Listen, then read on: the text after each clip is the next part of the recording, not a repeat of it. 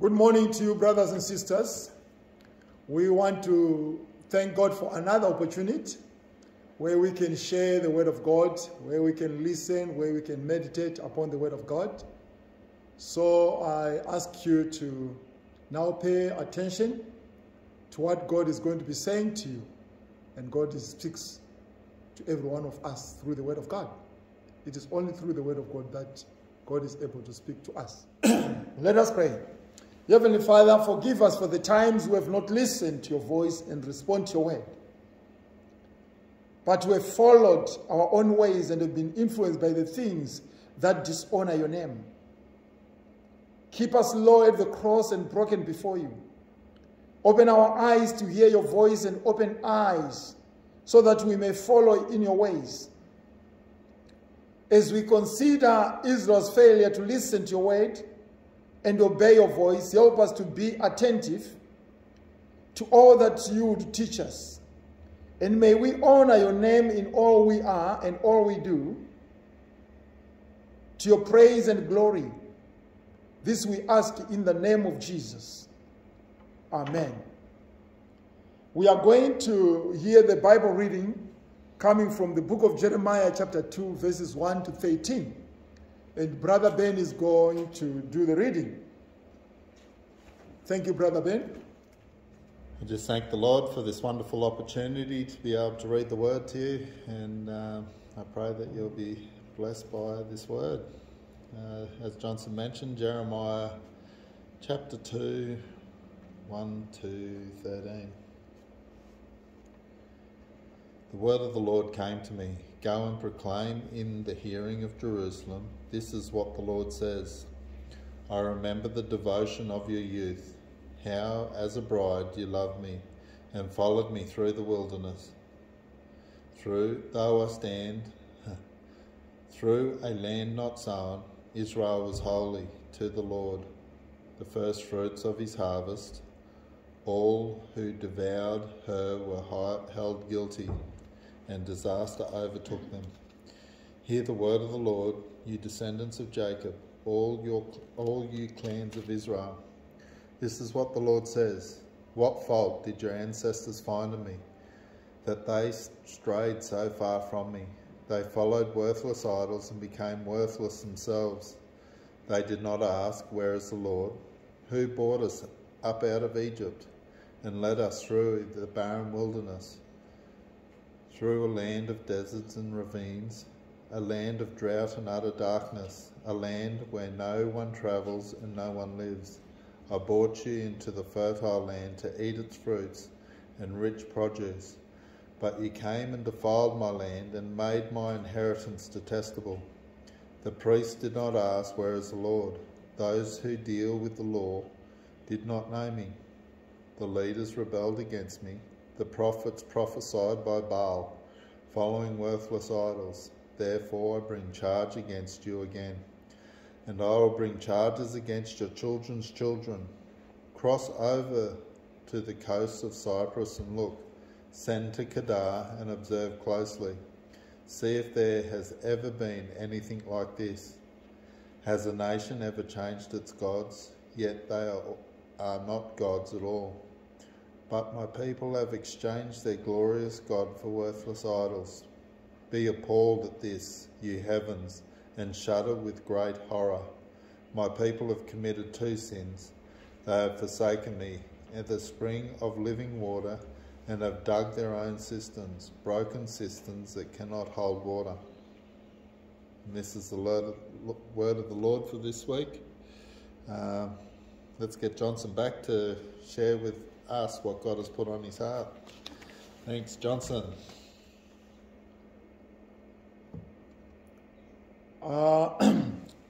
Greetings to you once again.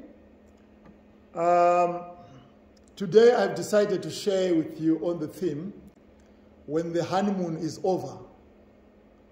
When the honeymoon is over. In marriage, people speak of honeymoon, period. A time during which each spouse is eager to please the other. Disillusionment often sets in when the honeymoon period is over. God recalled a time when Israel was his eager bride, happy to be faithful to him. We also have a honeymoon period in our relationship with God, a time when we are eager to please him and focus on him. By taking time daily to seek God and surrender to him, we can keep our love relationship growing every day. Temptations will lose their power to divert us if we daily surrender our lives to God's control. Jeremiah recalled how the people of Israel soon forgot who saved them from their bondage in Egypt. As a result, they wandered for years in the wilderness. Without God, we also will find ourselves wandering in a terrible wilderness. Drifting into sinful, selfish ways is a certainty with God's help to keep us on the right path. Now the Lord asking why he has changed. Why she has changed. The people, priests, rulers, and prophets have forgotten all God did for them.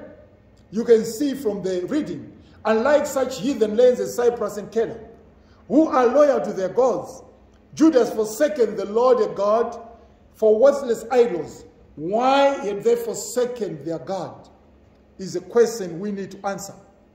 After God had blessed them and given them a good land, they turned from him. As Hosea said of the northern kingdom, Ephraim walked fat and wicked. In their comfortable and sophisticated society, they turned away from the living God to serve idols. One cannot help but note that there is an analogy between Judah and our own nations. Our own nation, God is left out. See what is happening these days. Even God is left out in our parliaments today. God is left out in our community. God is left out in our schools. God is being left out everywhere. They don't want to hear about God. Our nations were built by men and women who believed that the book was the word of God, and everything they did was based on the book. But today, our nations are controlled by men and women who do not know their spiritual heritage, who do not know their spiritual foundation. We have turned away from God. We are going after the idol of the Elamite money, dollar, to speak so. People are after money these days. You talk about anything, as long as it gives them money, it's okay. Money is the God of the present hour. Ephesians 19 verse 28, you hear the Ephesians chanted, great is Artemis of the Ephesians. The cry of most of us is money, and God is left out. I remember thee, God says, I remember thee when you really loved me so much. They had forgotten him, but God had not forgotten him. Oh, how gracious God is. God still remembers us. God still knows how we started. Without doubt, this is one of the greatest passages of Scripture. Notice the wonderful way in which God approaches them. What did I do wrong that have turned away from me? That is the question. What did I do wrong that have turned away from me? In our day, my friend, what is wrong with God that we are not more interested in him? What is wrong with God that we are no longer even to want to hear about God? Why are we not serving him? Is there unrighteousness with God? Is God doing something wrong today? He asked, what iniquity have your fathers found in me that they've deserted me? What is it that I've done that they've left me? In this time and place, God was upset because people had strayed. God's very own people had turned away. They had gone after worthless things, following idols, things that seemed important but real weren't, things that seemed to matter but real didn't. They wasted lots of time and lots of energy going after these things, going after these idols. In the end, it seems they also wasted a lot of themselves. They have nothing tangible to hold on. Pursuing worthless things, it seems, only makes you worthless in the end. Why would people do that? Why would they stray from a worthwhile God to after worthless things? Didn't they know better? Didn't they know that God had saved them? Perhaps they've forgotten.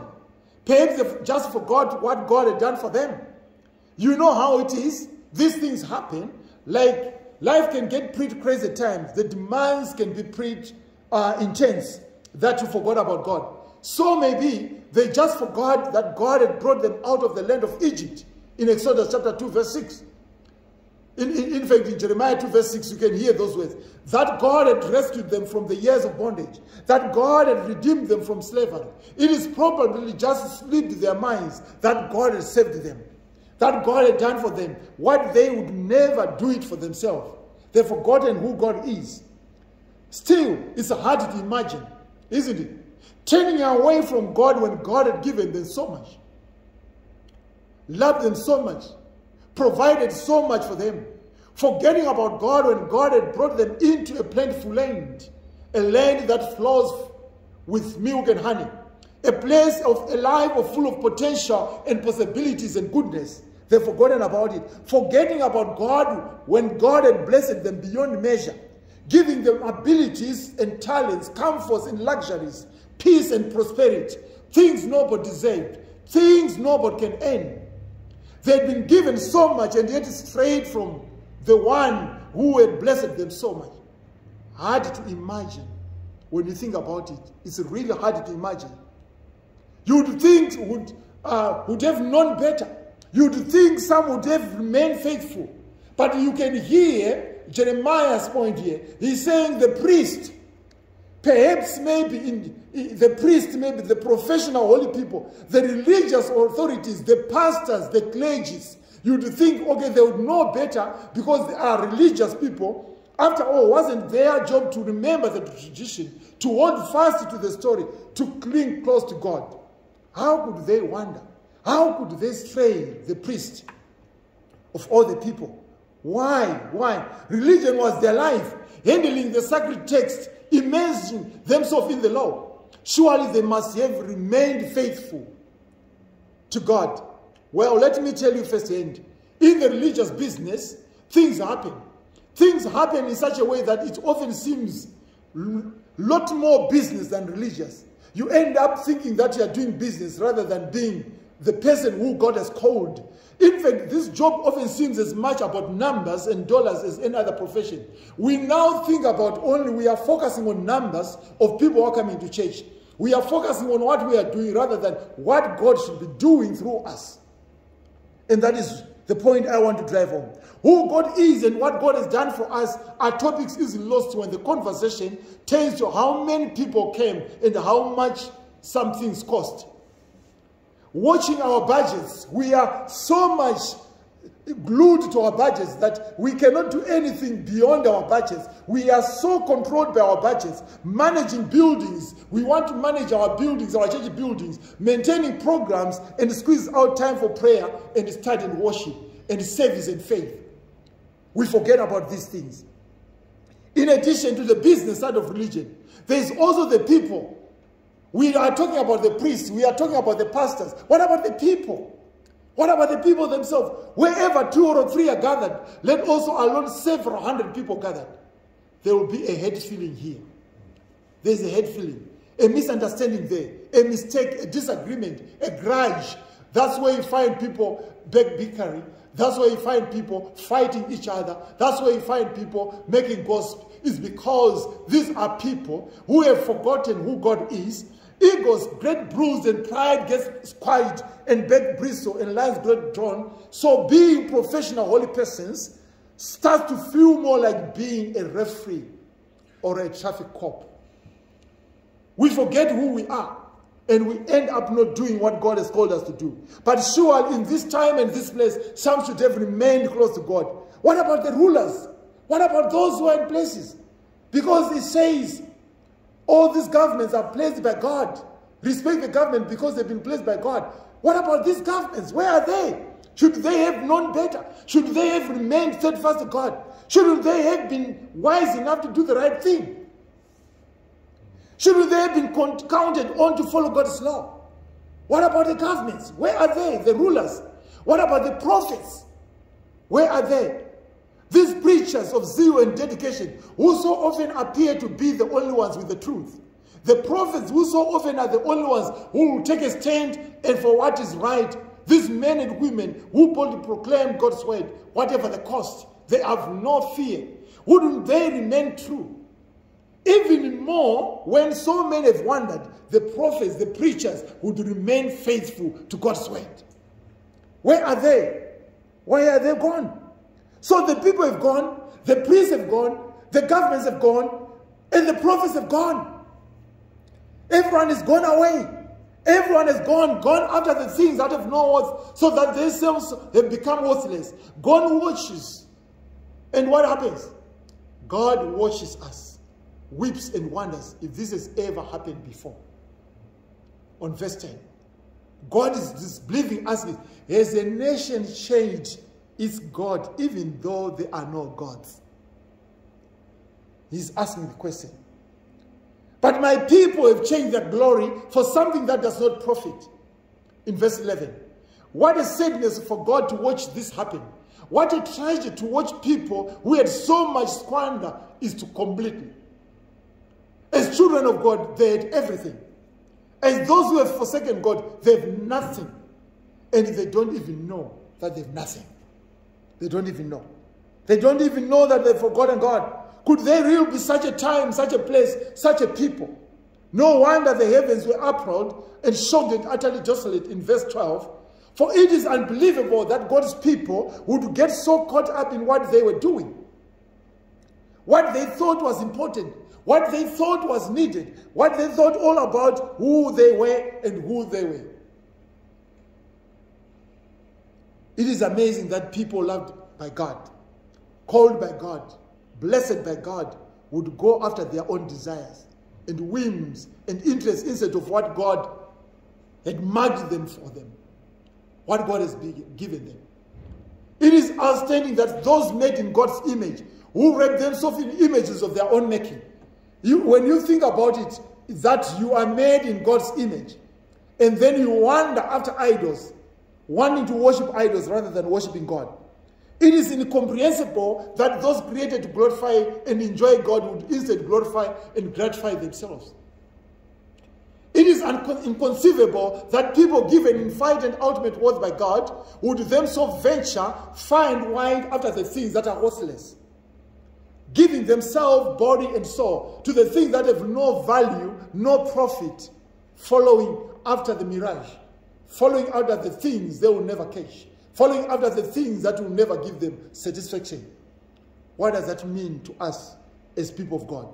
No wonder the heavens were upheld and shocked and utterly desolate. No wonder God was upset. No wonder God caused what they have done evil. For they have forsaken God. They've turned away from the fountain of living water.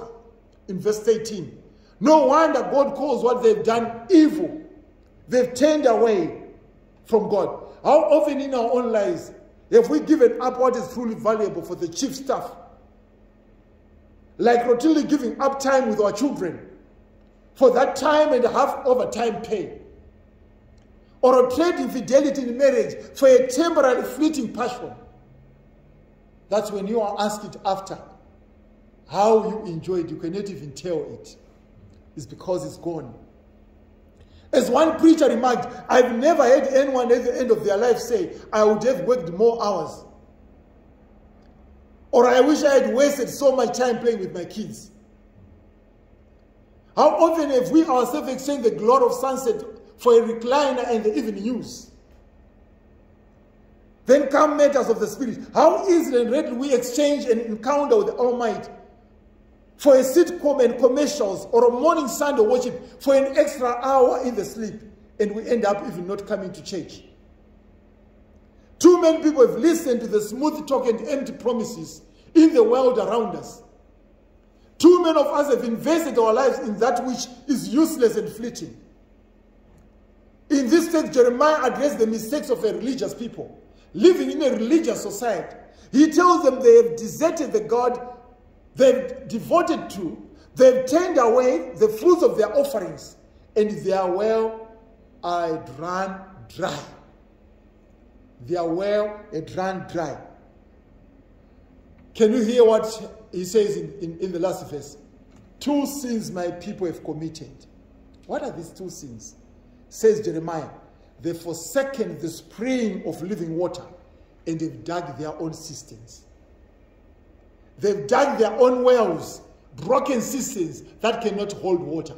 That is what he says. We know about the broken cisterns. Broken cisterns are wells that cannot hold water. we have created our own systems which cannot hold water. We have created our own systems which we cannot rely upon. We believe that man was all we needed. But when man can run out, we found out that it was a broken system which cannot hold water. We believe that the government will take care of us, but when government betray us, we'll find out that sometimes government is a broken system that cannot hold water. We believe in friends, and friends betrayed us. We believed in family, and family deserted us. We believe in ourselves, but we could not deliver ourselves. And we have discovered that we have these broken systems. They cannot hold water. And while we believe these things, we have turned our backs on the springs of living water. You may ask, what is the spring of the living water?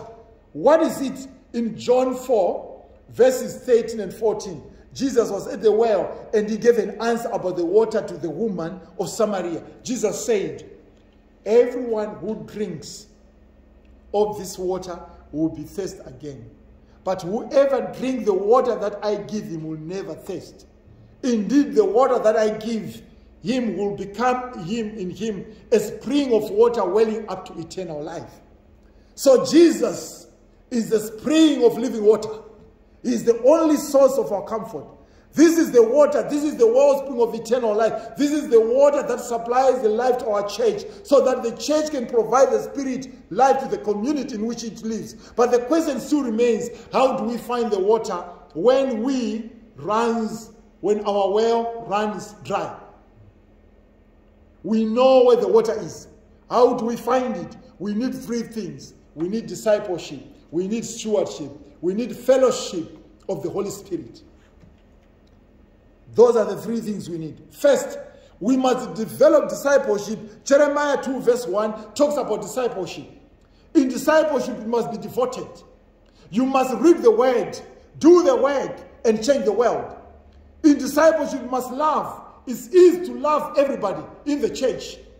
You have to learn to love everybody in the world. In discipleship, you must follow the Lord. Don't just worship the Lord. Follow the Lord. That is what is discipleship. Follow the Lord. Second, you must strive for stewardship.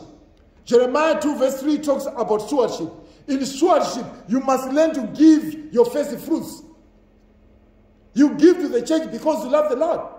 How can you love somebody that you don't support?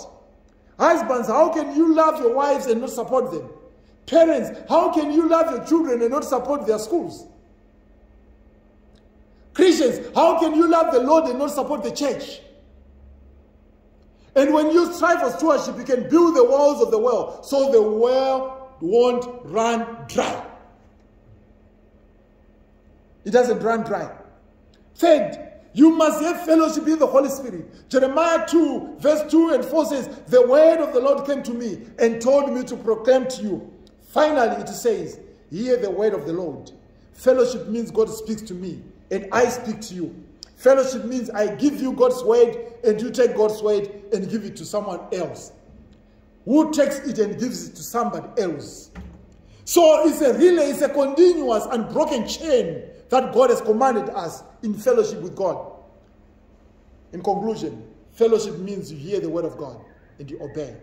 And when you are in fellowship in the Holy Spirit, you have located the water. You have dug the well. And it's now time to dip the bucket down into the deep. Deep down into the Spirit. Deep down below the surface. Now you find satisfaction. Only in Jesus. Stay and remain in Jesus. May God bless you all. May God continue to help you understand that you should never desert God who has created you to be what you are. Be contented with what God has provided you with. May God bless you. In Jesus' name, amen.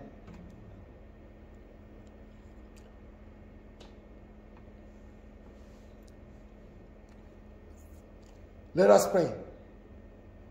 Heavenly Father, it is with a grieving heart that we come before you to plead for our national leaders who have been so deceived by the satanic systems that has relegated God to the rooms of irrelevant. as we pray for Christendom, in particular for the shocking way that we have allowed the world to so influence our thinking to the extent that we have lost sight of who we are in Christ. Look down on us with pity and mercy, we pray.